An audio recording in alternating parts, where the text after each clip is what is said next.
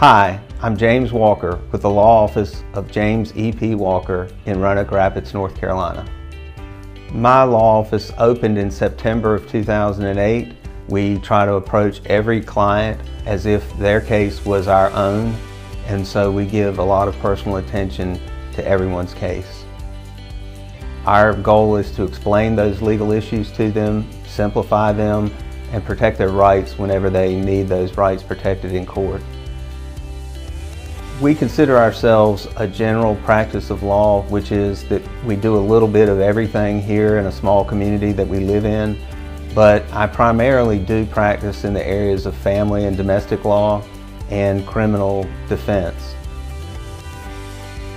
I try to put myself in the position of the person that I am representing or trying to help, and I would do for them what I would expect would be done for me or for someone who was very close to me or closely related to me.